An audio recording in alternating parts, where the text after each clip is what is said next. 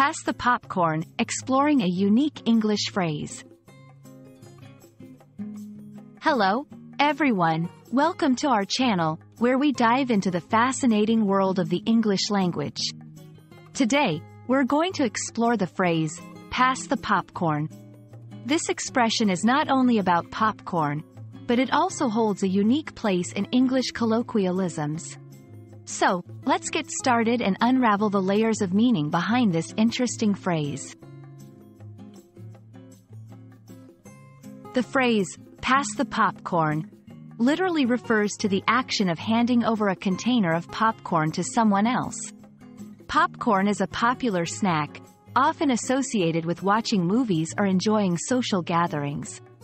In this basic sense, the phrase is straightforward and used in everyday situations.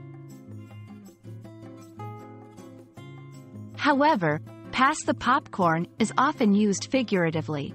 In this context, it means that something interesting, dramatic, or entertaining is happening, and the speaker is eager to watch it unfold, just like watching a movie.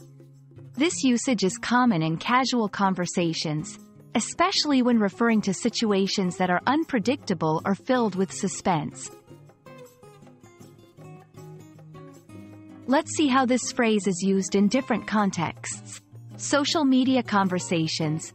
When people comment on a dramatic online exchange, they might say, pass the popcorn, indicating they find the situation entertaining.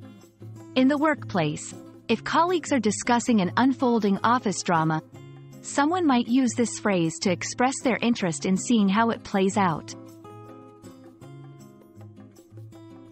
The phrase has also found its way into popular culture. It is often seen in memes, television shows, and movies, especially in scenes where characters are preparing to enjoy or are already enjoying an unfolding drama. Its popularity in media has contributed to its widespread use and understanding.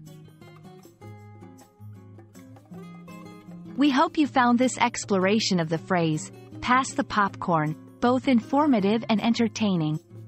It's a great example of how English language is rich with phrases that go beyond their literal meanings. Stay tuned for more interesting insights into English expressions, and don't forget to like and subscribe for more content. Until next time, keep enjoying the fascinating world of English.